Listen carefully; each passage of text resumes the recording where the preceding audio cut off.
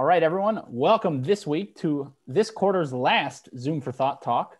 We're going to have Tanny finishing us out strong by telling us about Quiver representations, Gabriel's theorem, and the Morita equivalence. Take it away.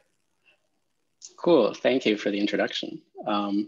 So yeah, here's what I'm going to talk about today. Here's just a little outline. So first, I'll give some definitions of what is a quiver, what is a representation of a quiver, and I'll give some examples of those. And then I'll talk about one of the main theorems about quiver representations, which is called Gabriel's theorem. And then at the end, I'll talk about sort of an alternative perspective on quivers and their representations that comes from this thing called the path algebra. So I'll just get right into it. So what is a quiver? So a quiver, we usually call it Q. It's this ordered tuple, so Q0, Q1, S, T. And it's a directed graph where Q0, so Q0 is the set of nodes, vertices. Q1 is the set of edges or arrows. And S and T are functions.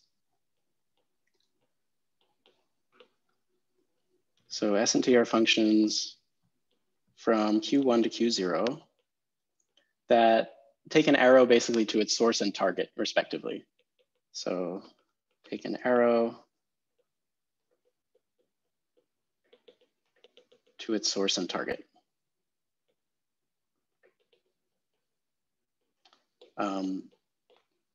So I'll give an example in the next slide, but just before that, I'll give another quick definition. We say Q is finite if the set of nodes and the set of arrows are both finite. So Q0 and Q1 are finite.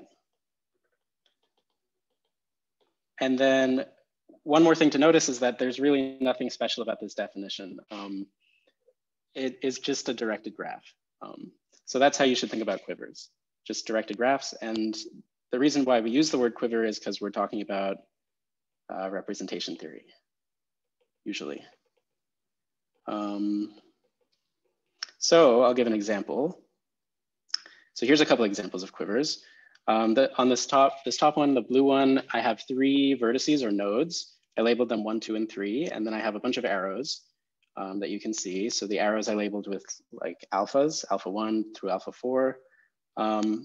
And I can just give an example of like these functions. So S of alpha 3 in this case is going to be the source of this alpha 3 arrow. So that'll be node 3.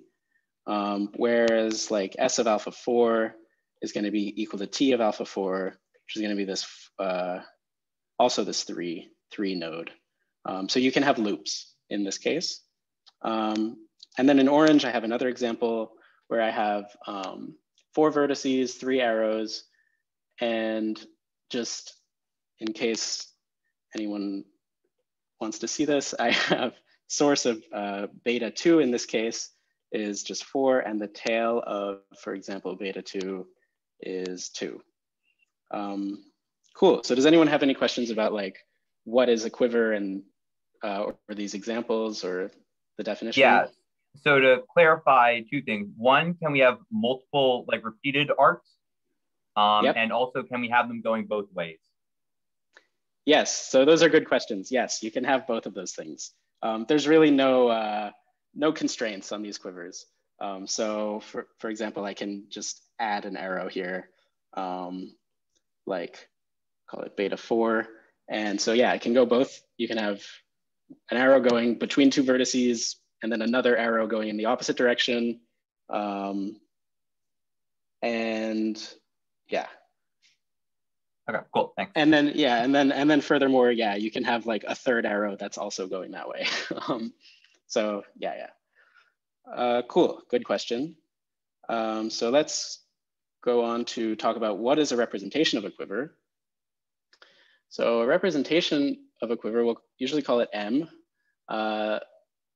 Representation M of Q is, well, it's 2 things.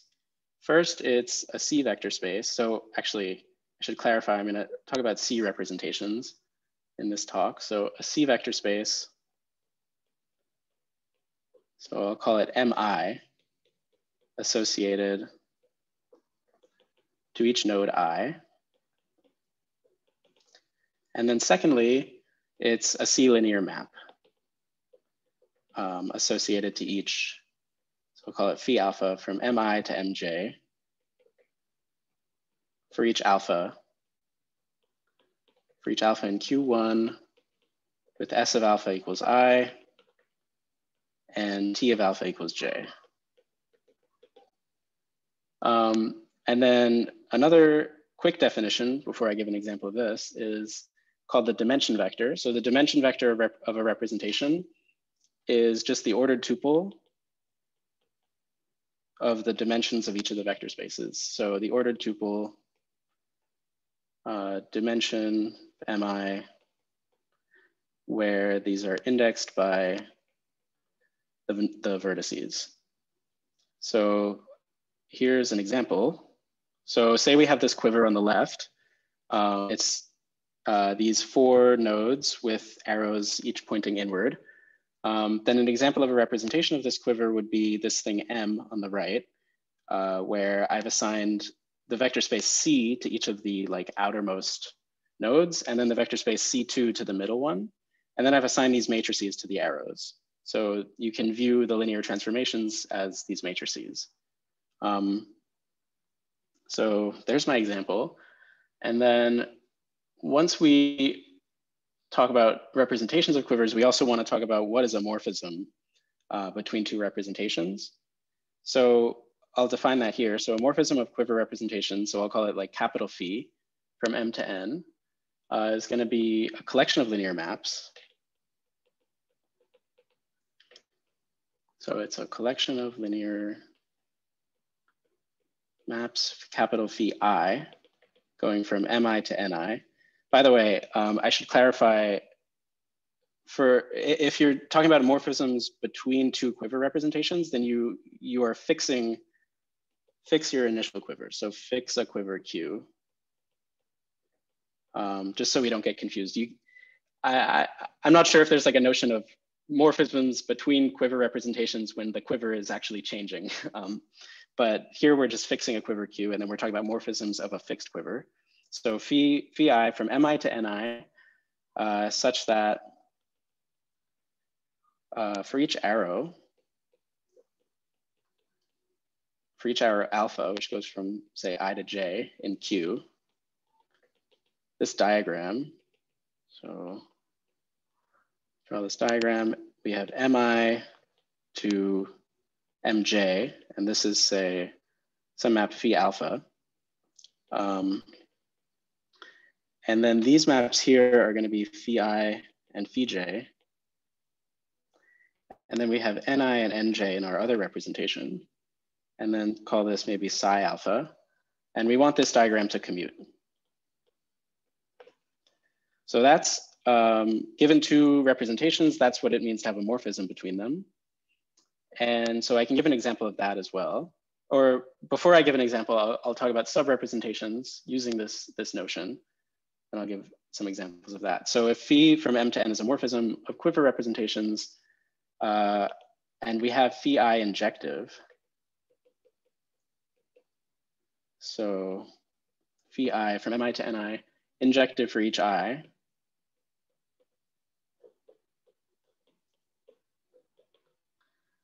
Then M is called a sub-representation. So injective, then M is called sub-representation. So now I'll give an example and a non-example, a sub-representation of N. So say we have a quiver, Q is just, say it's this dot and then an arrow and then a dot. Then an example would be, we take M to be 0 mapping to C, and then we take N to be C mapping to C with an identity map or an isomorphism. And then here, say we have the identity map. And then here, this has to be the 0 map. So here M is going to be a sub-representation of N. But a very similar looking example, I can call it M prime, with C mapping to 0, and then N being the same thing as before, C mapping to C via 1. If I try to make this some isomorphism, some injective map from C to C, there's actually no way for this diagram to commute. So in other words, this is a non-example. So like M prime is not a sub-representation of N in this case. And I think this is kind of the simplest case where you have something that's maybe like more complicated than just vector spaces. Because obviously like C is a vector subspace of C, and 0 is a vector subspace of C. But this quiver is not, or this representation is not a sub-representation of the one on the bottom. So there's my example. And then another definition is direct sum. So the representation M direct sum N. It's kind of exactly what you would think. So it's given by M direct sum N. So the vector space at I is just the sum of the vector spaces, direct sum. And the arrow, or the transformation at the arrow alpha, is given by, I'll just call it phi sub M plus N at alpha. Well, it's going to be phi at M. It's going to be the direct sum of the two maps. So phi of M at alpha plus phi at N of alpha. So concretely, if we have the same quiver and we have this representation, C mapping to C, and I take the direct sum of say like C mapping to 0, then this is just going to give me a representation that looks like C2 mapping to C via 1, 0. So yeah, there's a bunch of definitions and an example. Does anyone have any questions up to this point? I had a quick question when you were defining like the dimension vector or something. Yeah.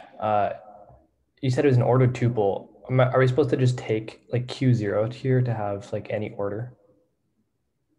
Yeah, so that's a good question. In general, we'll take Q0 to just be like, well, we'll be dealing with like finite quivers, and we'll just take Q0 to be like 1 to N. So it doesn't really matter like what the order is on Q0? Yeah, I mean, you'll get a different dimension vector with like a different labeling, but okay. Yeah, it doesn't matter too much. I was just wondering if like it had usually, to do with the arrows at all. No, it has nothing to do with the arrows. It's just like a choice that you make when you have your initial quiver. So like I can look at my quiver and like label the arrows 1, 2, and 3 in that order, but I also don't have to. So like, yeah, if I label them in this order and then I have like C2, C3, C4, then my dimension vector is going to be 2, 3, 4. But this is sort of all a convention. Yeah. Okay, great, thanks. Okay. Cool, any other questions?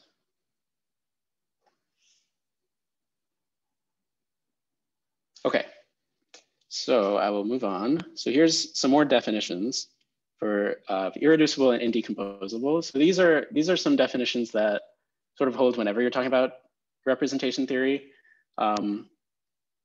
So what is a simple representation? So a representation is called simple if it has no sub-representations.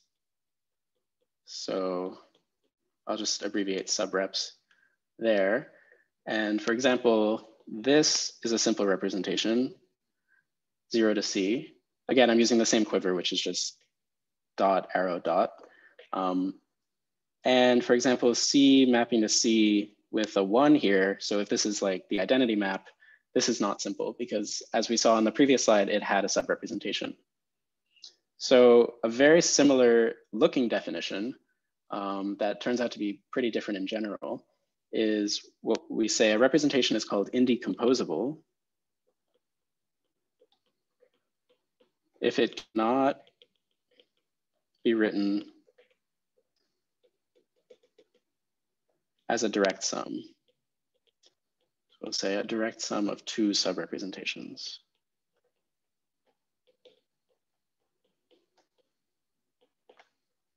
So for example, something that's indecomposable but not simple is the example I had above. So C mapping to C with the identity map.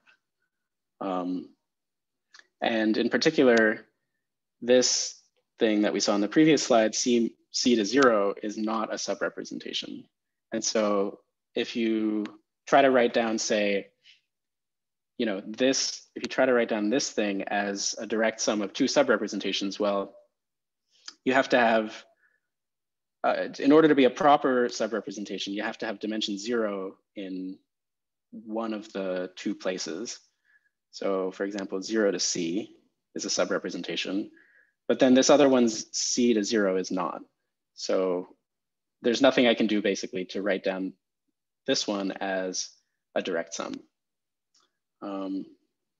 So there's the definition of those things. And then we have a very nice little characterization of simple representation. So I think from this point forward, at least until I get through Gabriel's theorem, I'll be talking about Q without directed cycles. So actually, I'll just make that part of the proposition. So if Q has no directed cycles, then the only simple representations of Q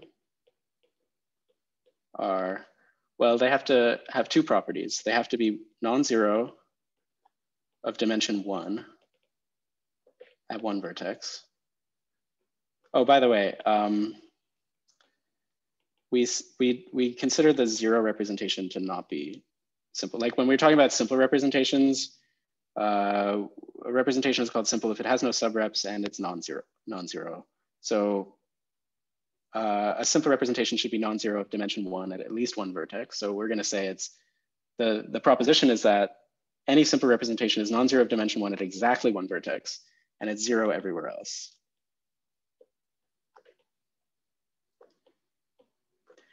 So for example, I can just give you a very simple example. If I have this as a representation of a quiver, then this is simple. And in fact, all representations of this quiver, so just with 4 dots and arrows going this way, all simple representations of this quiver are basically look like this. They have a C at one place and zeros everywhere else.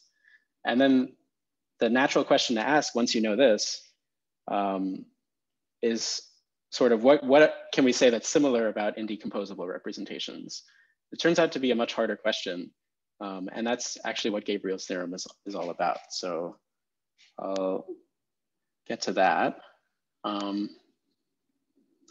And before that, I'll just give a quick definition. So we say a quiver Q is of finite type if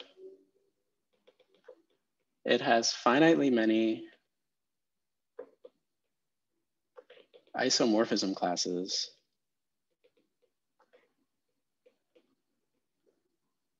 of indecomposable representations.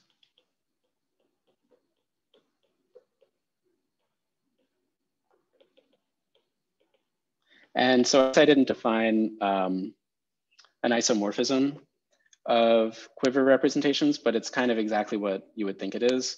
You can just think of it as, you know, the morphism at each place. So phi I from mi to ni is an isomorphism.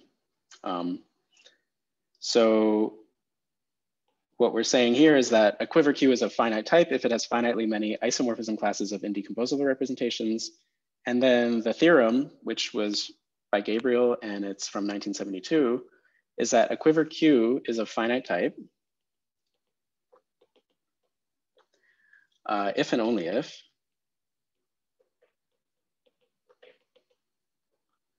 and only if the underlying graph of Q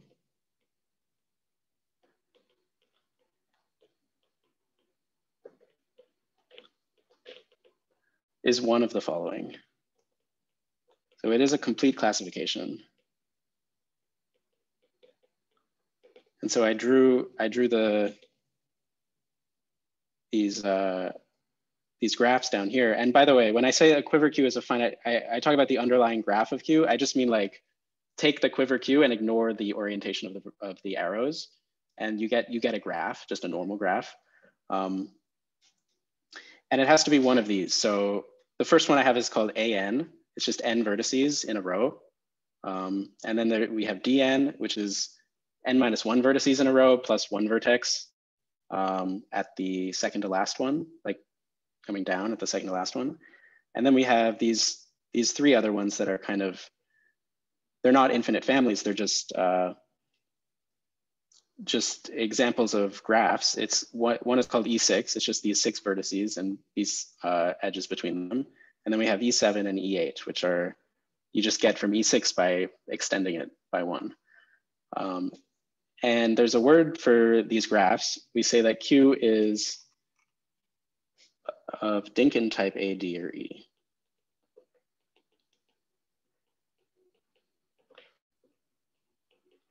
Yeah, because those are basically, these are called Dynkin diagrams, and these are, yeah, that's the name for these graphs. And if anyone like already does representation theory, like you will have seen these before. Sorry, was there a question? Yeah. Yeah. So can you? So the finite type, when you say, can you go back to the definition? Yeah. So when you are saying isomorphism, so finitely many isomorphism classes, you are taking equivalence of the isomorphism. Yeah, exactly. So like, that's right. So for example, if you take a quiver of single point with say C2 on it, then that's a finite type, right? I mean, do you consider that as finite type, or only C has to be finite type? So the quiver is going to be finite type. So the quiver is just sort of, in that case, it would just be a single dot. Okay. It has, okay. Does that make sense? And then the isomorphism class of indecomposable okay, cool, thanks. Yeah, in this case, it will just be like, the representation will just be C at that vertex. Yeah, that's a good question. Does anyone have any other questions about this stuff or anything I've talked about so far?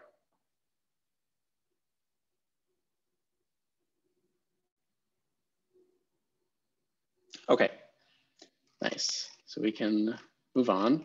So now I'll basically. Sorry, one question. Yeah. I know you're staying away from anything other than C, but just briefly, is there a classification if you work in a different field than C? Yeah.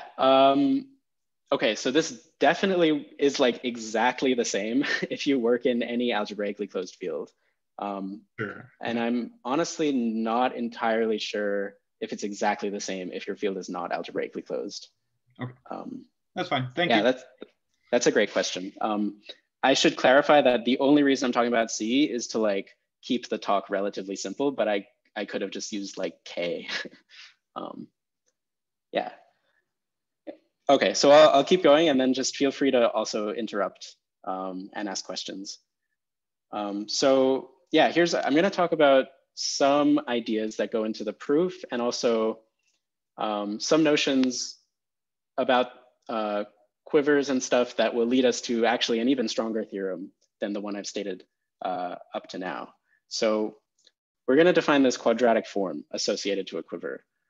So we define Q from Zn to Z, and Q of X. So X is now like a vector in Zn, and it's just going to be this. So it's going to be the sum over I and Q0, xi squared, minus the sum over alpha and Q1 of X, S of alpha, X, T of alpha.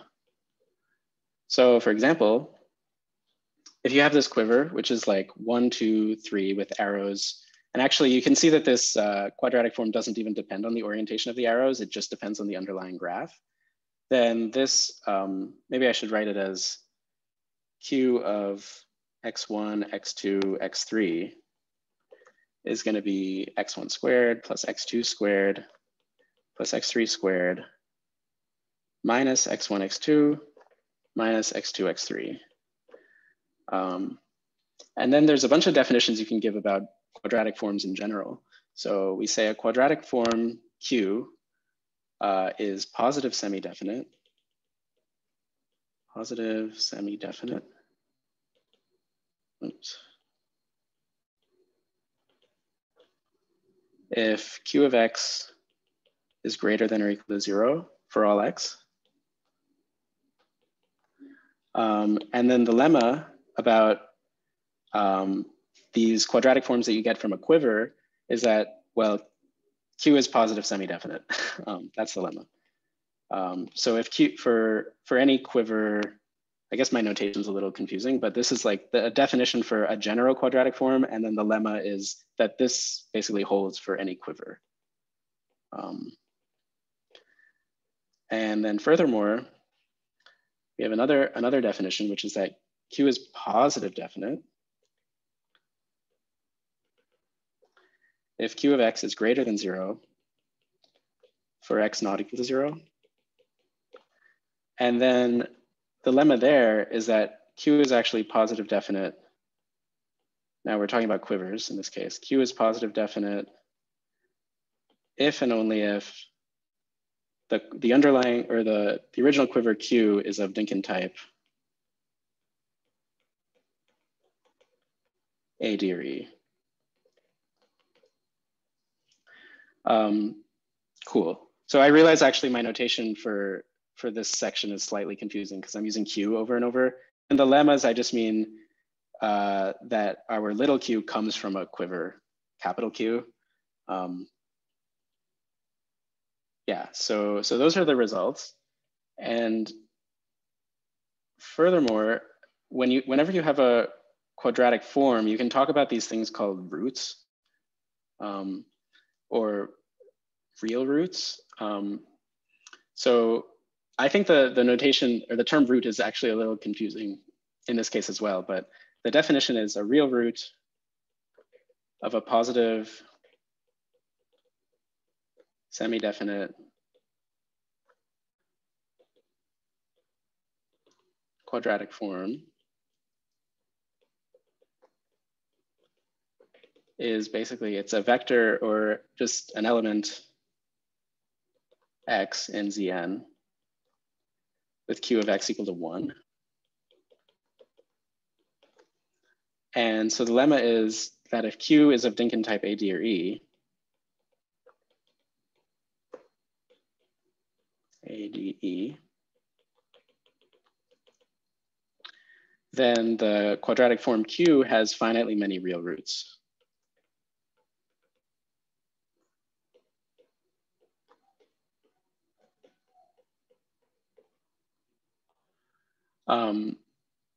And then sort of another helpful thing that helps us think about these real roots is that, well, there's another lemma, which is that each root is either called positive or negative. So each root either has all coordinates greater than or equal to 0. In that case, it's called a positive root. Or less than or equal to 0. In that case, it's called a negative root.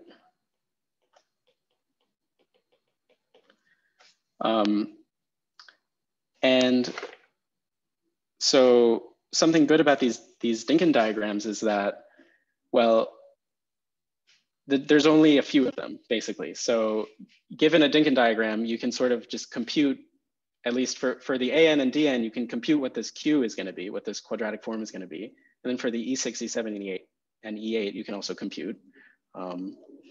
And so we can, basically the point is that we can write down all the, and I'll just say positive roots in each case. So I won't write them all down, but it is something that's not too hard to do, like just looking at the graphs. And then sort of combining all of these lemmas and into a new theorem, sort of almost a stronger result, we get this Gabriel's theorem part 2, which is that if Q is of Dynkin type A, D, or E, then actually the thing we talked about before, this dimension vector, induces a bijection. And I'll call it psi, from the set of isomorphism classes of indecomposable representations, isomorphism classes of indecomposable representations of Q, to the set of positive roots of that quadratic form Q. Say positive roots of Q. So here's an example. If we take the quiver D4, say I give it this orientation, which is just all the arrows pointing inward towards the center vertex. Well, then you can actually sort of, you can give an argument for what are all of the indecomposable representations of this quiver that's like totally independent of Gabriel's theorem. And so you can write them all down, and here they are. So if you look at like the first row, you can see that all the ones in the first row are simple. They're all just dimension 1, and there's 0 everywhere else. But then the ones in the second row and third row are all sort of not simple, but are indecomposable. And just using this theorem, or at least to illustrate this theorem, I'll give an example on the next page of, if we start with D4, well, we can write down our quadratic form. It's going to be x1 squared plus x2 squared plus x3 squared plus x4 squared minus, oh, I should label the vertices actually. So I'll just write it first. x1, x2 minus x2, x3 minus x2, x4. And I guess in this case, my central vertex is 2, and then my other vertices I've labeled like this. And if you look at, for example, one of the indecomposable representations that I had on the previous page, I just took this one. It's like the last one. This will correspond to, well, what's its dimension vector? So its dimension vector is going to be 1, 2, 1, 1. And then I want to just confirm that if I plug that into my quadratic form, I should get, it should be a root. And that means that I should output 1. So if I plug that in, I get 1 squared plus 2 squared, it's 1 squared plus 1 squared, minus 1 times 2, minus 2 times 1, minus 2 times 1. And yeah, that works. So it's just kind of a cool example that Gabriel's theorem actually does work. I didn't prove anything, but I gave an example. So yeah, I think that's most of what I wanted to say about Gabriel's theorem. And maybe I'll pause, see if anyone has any questions about the things I've said. At least like the way that you explain this, like the quadratic form doesn't depend on the directionality of like your directed graph, right? And like you end up getting the roots are the roots. So I guess like, why do we consider directed graphs if like they're gonna, if you switch some of the directions, it should in essence still be classified in like this, like with the same way. So why is directed graph a good idea? Let's see. So I think you make a very good point, which is that like we can classify like the indecomposable representations of like any Dynkin quiver, and it doesn't depend on the orientation of the arrows. And I guess what I want to say is like the point of the result is that it's pretty strong in that sense. Like the point of the result is that like we have this very general class of like objects, which are like quiver representations, which like have this specific structure, which is like given by, you know, vector spaces with arrows between them and stuff, and like linear maps between them. And then we have this, it's almost like it's like a strong result, like it's like a powerful result. So, but I feel like the question is like, why do we care about the directions in general? Well, I think, I mean, there's something that's true, which is that this is an if and only if result. So like, if you have a quiver that's not a Dinkin quiver, well then you're gonna have like indecomposable representation. You're gonna have infinitely many of them, infinitely many indecomposable representations. And in that case, like you might have like two representations that have the same dimension vector that that actually are not isomorphic. So I think one answer is like, if you look at non-Dinkin quivers, then like actually the directions do matter. Oh, okay. I don't know. That makes sense. That makes sense. Thanks. Okay. Cool. Any other questions? How likely is it for a quiver to be a finite type? Like if I just drew a random drawing down on the piece of paper, would it be finite type or not? So it's finite type if and only if it's like one of these things. So I would say like probability 0, basically. Oh, sorry, I misread that. Okay. Oh yeah, okay, cool. Thanks. Yeah. Okay, next. I think these are all the root systems which don't have double arrows or triple arrows, like all the simple ones. So I think that's correct. Yeah, B, C, F, or G. Do you know if it is like the fact that those have the double or triple arrows that stop it from being finite type?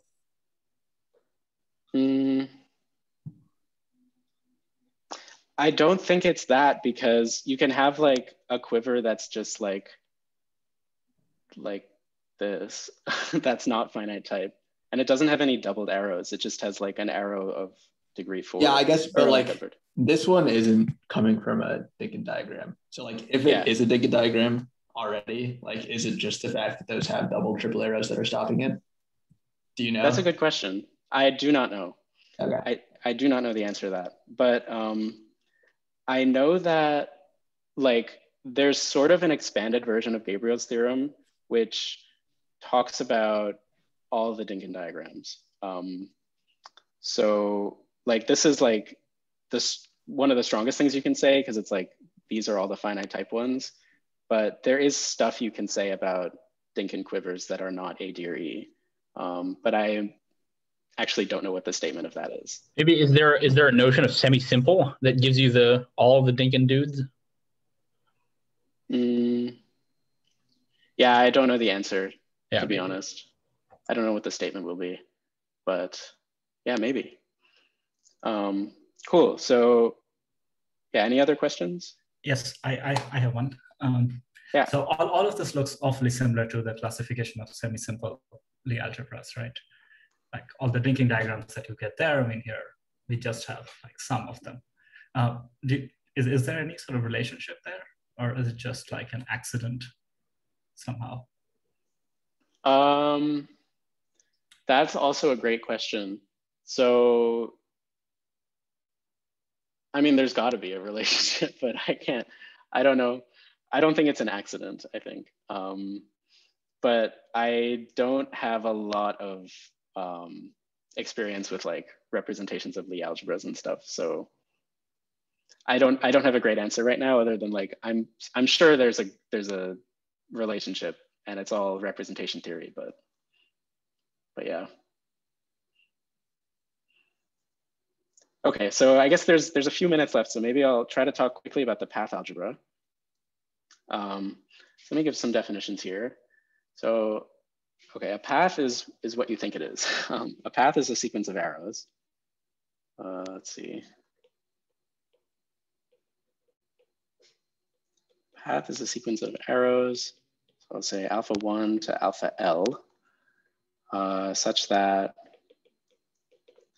then the tail of alpha I should be the source of alpha I plus 1, when that makes sense. So for 1 less than or equal to I less than or equal to L minus 1. In other words, it's just like a path in a directed graph. Alpha 1, alpha L. And we say that each node is associated to a path of length 0 in your quiver. And that's just a convention, but it also helps us sort of turn the set of paths into an algebra. So what do I mean? I'm talking about the path algebra, and the definition is we'll write it as CQ. So in this case, it's a C algebra. So this is a C algebra with basis, the set of paths. And multiplication given by concatenation. Multiplication.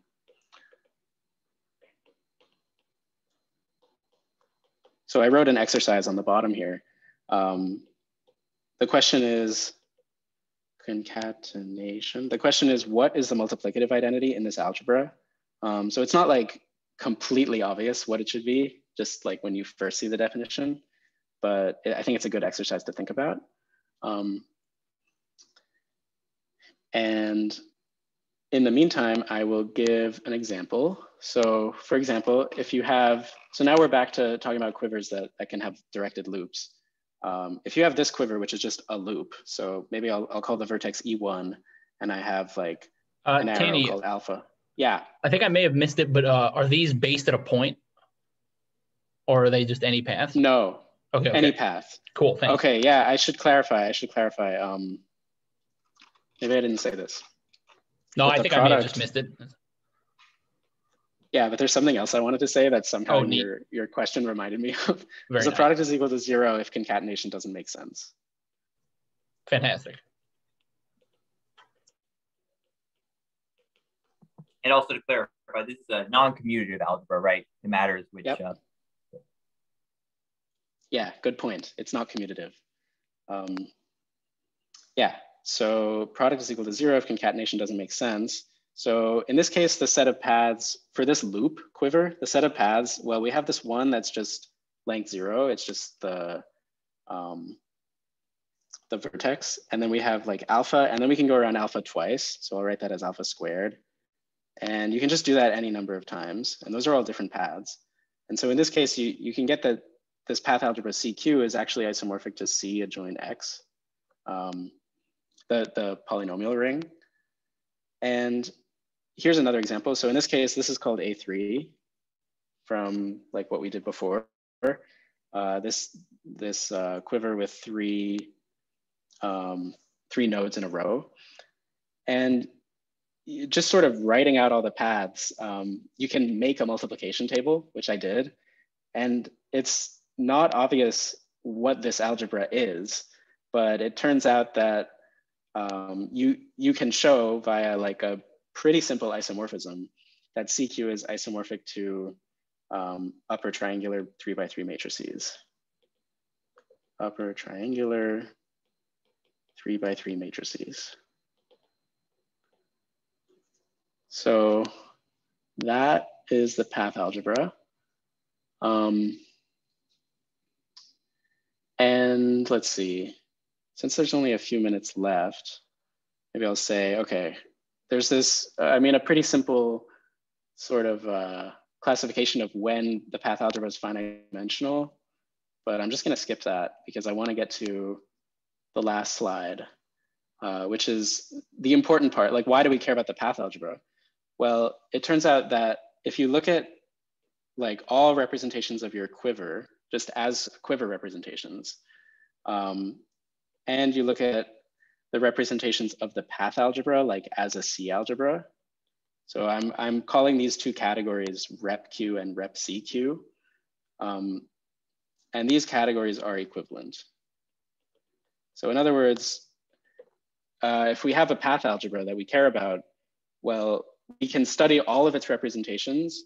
We know everything about the category representations by looking at representations of the quiver that gives us that path algebra.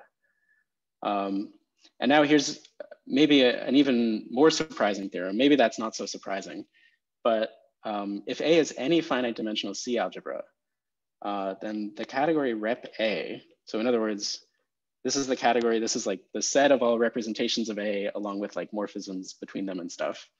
This category is equivalent to rep of, and then I'll write this CQ mod I for some quiver Q and some two-sided ideal I. Some two-sided ideal I in CQ, where CQ is again the path algebra. And the term for this is why this was in my title. It's called, A is called Morita equivalent to the algebra CQ mod I. So what does that mean? Yeah. Is rep A just A mod, or is this some other kind of representation? Okay. Yeah, sorry. I guess I could have used either one. Sounds good. I don't know if this is like a standard notation, but somehow I just thought, oh, I'll just call it rep A. Yeah, it's just A mod. So like modules over of the algebra A. And I'll just repeat one more time what this actually means, because it's kind of significant. So if for any finite dimensional C algebra, you can find a quiver, and you know that the representations of that algebra can be studied by just studying representations of this some quotient of the path algebra of that quiver. And maybe just one last thing is maybe you're concerned, okay, what does this quotient mean? Maybe it makes things way more complicated. Well, it turns out, I mean, most of the time, if you have some quiver, you have some two-sided ideal of the quiver, maybe like, I guess this won't happen all the time, but maybe my two-sided ideal of my path algebra is just generated by like the path alpha 1, alpha 2. Maybe this is my ideal. It's like generated by that path. Well, that means that any representation of the path algebra mod that ideal, well, it's the same thing as a representation of my quiver. So like an assignment of like vector spaces, like, I don't know, C, A, C, B, C, C, where this composition of arrows has to be 0. So in other words, like for most like well-behaved ideals of your path algebra, it just means we're looking at representations of your quiver where some composition of arrows has to be 0. So yeah, I think that's most of what I wanted to say. I think it's a pretty surprising result. And yeah, I hope that helps answer the question of sort of what are quivers and also maybe why are quivers. So yeah, thank you very much. All right, everyone, let's thank Tanny for the very informative talk. Any questions? Quiverstions? I have a quick, I have one of those. Quiver question. Okay, go ahead. Yeah. So you mentioned a couple slides ago about this algebra of upper triangular matrices is the same as the...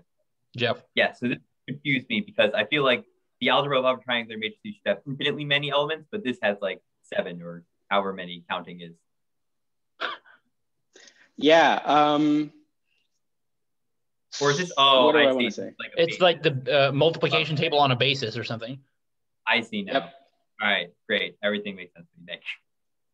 Yeah, that's a good question. So this, I think, would be confusing to me too if I hadn't like made this example. So the point is that if you have like a finite dimensional C algebra, then you can like define the entire thing by like writing out a basis and then writing a multiplication table for just that basis. And then like everything extends linearly. So it's a good question. Yeah, that makes sense. Thank you. Could you explain the identity element thing. I'm still trying to wrap my mind around this path algebra. I'm not really good at Yeah. algebra, so I wanted to get some help. Yeah. Cool. Where was that? So what is a multiplicative identity? Ooh, is it the sum over the constant paths? Yes. Yeah. Okay. Yeah, good guess. So yeah, it's going to be the sum over I in Q0, or maybe I'll just write it as like E1 plus E2 plus En. And why is that? So like, say we have a quiver, call this like, I'm calling the constant paths E1, E2, and so on. I don't know, I want to give some non-trivial example. When you say constant path, you mean you just stay where you are, or like E2, for example, you just stay at E2.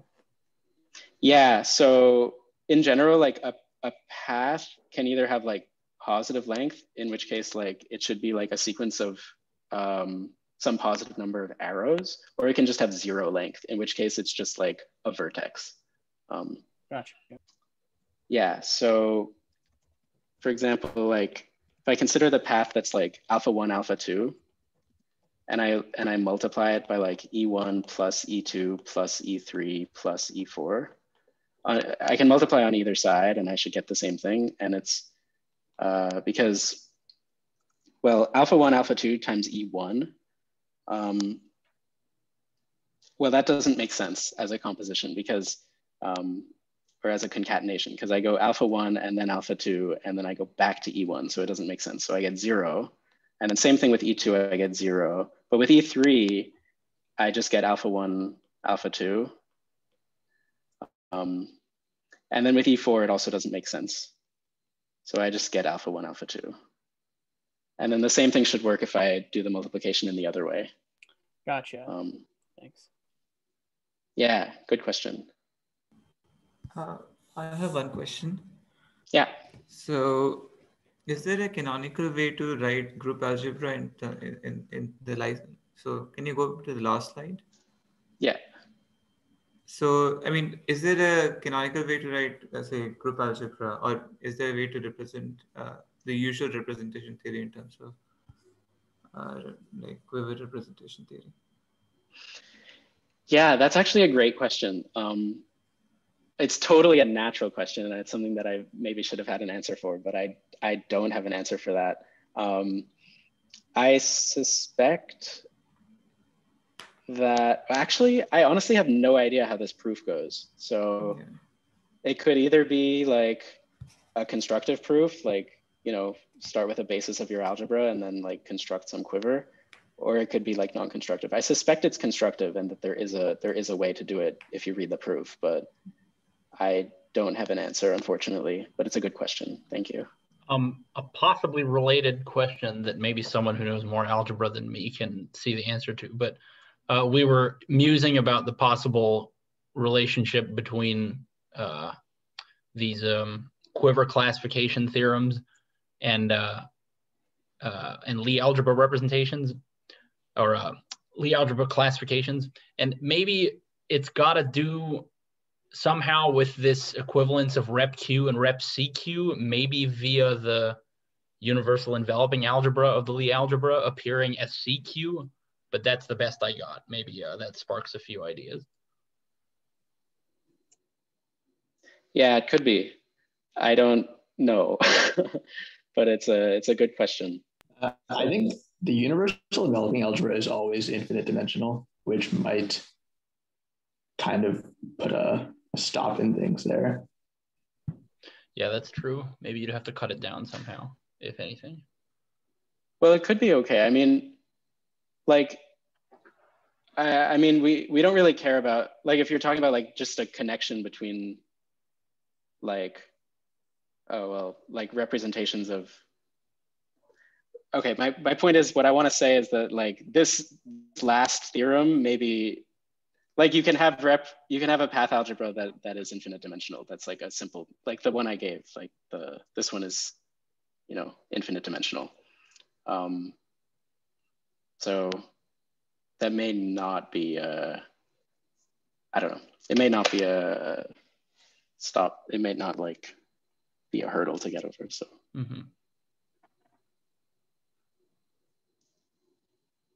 Sorry, wait, I'm just looking at this chat now. You can realize a group rep as a quiver rep by taking a single vertex with an arrow for each group element. Oh, that's cool. Yeah, that seems right. Oh, there's no composition of arrow in Quiver, so it would be a special class of Quiver. Oh, yeah. So I think if you take a monoid like at a single point, that's usually what group representation theory like relates to. But in Quiver theory, we are specifically not composing arrows. So there's no meaning of, so if you take a representation theory, if you go from vertex 1 to 2 to 3, I believe from your definition, like you do not have any kind of composition of the two maps, right? Yeah, I think this is like along the right lines though, because you do have this flexibility of being able to take this ideal, like mod out by this ideal. Yeah. So I think the point is like, if your group is finite, then you can just like put an arrow for each group element and then like mod out by the ideal that's generated by like all the relations between all the group elements. And that should get you the right category. That sounds about right. Yeah, cool, that's awesome. I didn't think of that before. All right, any other questions or comments? I have one. It's not mathematical. Like historically, when did people start caring about quivers? Like in what context did this sort of arise? That's a good question. I'm not 100% sure, but I think like before Gabriel and Gabriel's theorem, which was like 1972, I think there wasn't much theory about this. Like, I think it really started with like in 1972. So it's like relatively recent. Yeah, that's the best answer I have. Okay. Anything else? All right, well, let's thank Tanny again.